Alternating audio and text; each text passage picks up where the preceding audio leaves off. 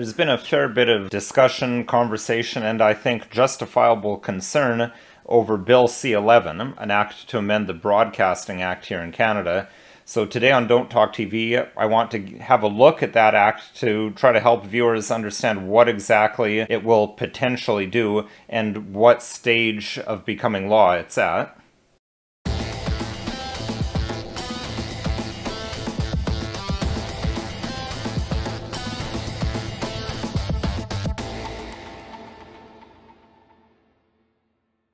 Hello, my name's Nicholas Wansbutter. I'm a lawyer in Stratford, Ontario, Canada, and welcome to Don't Talk TV.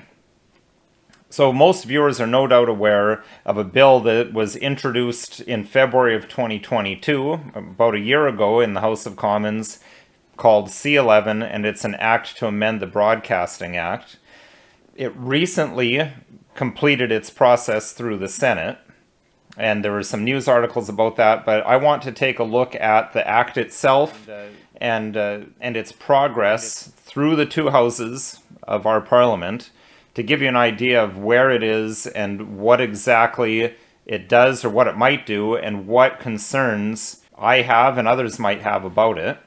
So first of all, I want to take a look at the Parliament of Canada website, parl.ca, at the Legis Info section on C-11. So as indicated, it's C-11, an act to amend the Broadcasting Act and to make related and consequential amendments to other acts, also called the Online Streaming Act. Mostly it deals with the Broadcasting Act.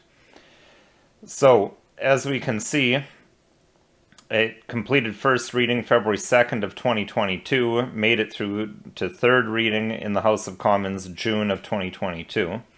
So it went through a Senate pre-study, and later in the next day, starting the next day, June 2022, did a first reading. Then we see there's this whole section of things not completed. That's because there were some significant amendments made. So then what was considered in second reading was this amended version of the bill. That took until October for them to bring that about, and then it was February the 2nd of 2023 where it completed third reading. Now, because of the nature of the amendments made by the Senate, it now has to go back to the House of Commons for the House of Commons to approve it. So as we can see, the current status is that it's at consideration in the House of Commons of amendments made by the Senate. So it's not law yet. Maybe the House of Commons, the Liberal NDP coalition, won't like the amendments that were made by the Senate, and they'll reject those amendments, and things will be delayed yet further. So we'll have to see. As to the text of the bill itself, I have that here. So this is the version that was passed and went back to the House of Commons. One of the main changes that they made is in the definitions section of the Broadcasting Act by creating a new form of programming and a new form of undertaking. What we now have is an online undertaking, which means an undertaking for the transmission or retransmission of programs over the internet for reception by the public by means of broadcasting receiving apparatus. If we take a quick look at the Broadcasting Act, that's where broadcasting receiving apparatus is defined. Since that's not changed, you don't see it in C-11. So that means a device or combination of devices intended for or capable of being used for the reception of broadcasting. So it's a pretty broad definition. I think it would clearly capture computers. Going back to C-11, let's see what some of the things are that are changed that will encapsulate the online aspect. So it does exclude certain things. An online undertaking that provides a social media service does not, for the purposes of this act, exercising programming control.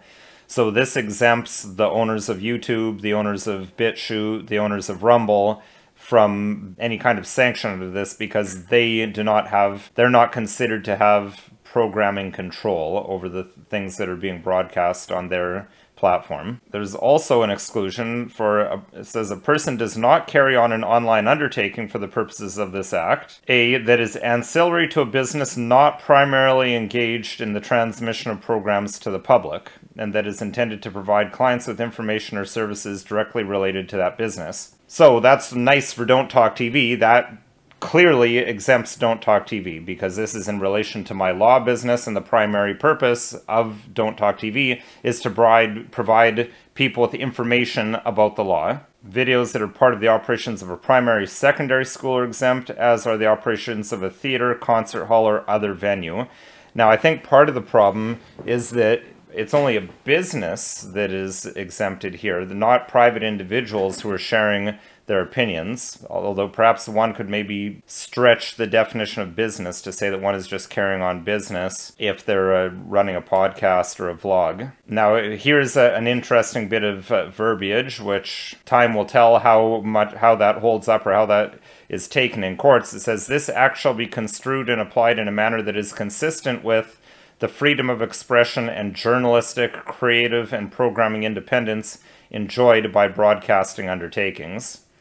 Now, that's interesting because it's only what's enjoyed by broadcasting undertakings, not what's enjoyed by the average Canadian citizen. That may prove to be problematic because, as I understand it, it seems that the traditional mainstream media don't have a whole lot of freedom. They have a certain line that must be held. Now, there's mention here that foreign online undertakings shall make the greatest practicable use of Canadian creative and other human resources and shall contribute to an equitable manner to strongly support the creation, production, and presentation of Canadian programming. That I could see being used to shut down things like RT in Canada or maybe InfoWars. Also, online undertakings shall clearly promote and recommend Canadian programming. Now, that said, you're not able to control what shows up on the recommendations on the sidebar on YouTube, for example, so I'm not exactly sure how this one will play out. Now, here's one that is probably the most helpful. Section 4.1 sub 1 of the Broadcasting Act is now including this exemption, that this act does not apply in respect of a program that is uploaded to an online undertaking that provides a social media service by a user of the service for transmission over the internet. So there's a specific exemption for uploading to social media sites. And again, I take it that not just Facebook or Twitter would be exempted, but also things like YouTube, BitChute, Rumble, Odyssey, etc. So that's actually a good section that's in there. My concern overall with this is that the mere fact that the internet is starting to be regulated. That's the thin edge of the wedge, or the door being open a crack that will allow it to be pushed open wider down the road. I think C-11 itself, in and of itself, doesn't appear to be particularly nefarious, but it's what it will lead to down the road. And also the fact that there are certain ambiguities, as we've seen. This seems to be a recurring theme in legislation written by the Liberal Party of Canada that I've seen over the last several years, is things worded in a vague fashion, which then leaves the door open to interpreting it in different ways down the road, depending on what they want to do. So I think that's another danger in this act. So it's more what the act doesn't do that I think is problematic, or what it may allow for in the future, versus what it does itself right now. Although that said, I again reiterate that it's not law yet. It has to go through the House of Commons again. It may have to go through the Senate again, depending on what the House does. If they change things in a significant way, as I understand it, it'll then again have to go back to the Senate for their approval. And that ping pong ball could get bounced back and forth all the way to the 2025 election, depending on how committed the Liberal Party and the NDP are to the original version of C-11. So it's certainly something worth keeping an eye on, but as of right now, it's not exactly a panic situation. So this video is not legal advice. If you need legal advice, call a lawyer. You can call another lawyer or myself. My website and phone number are listed below.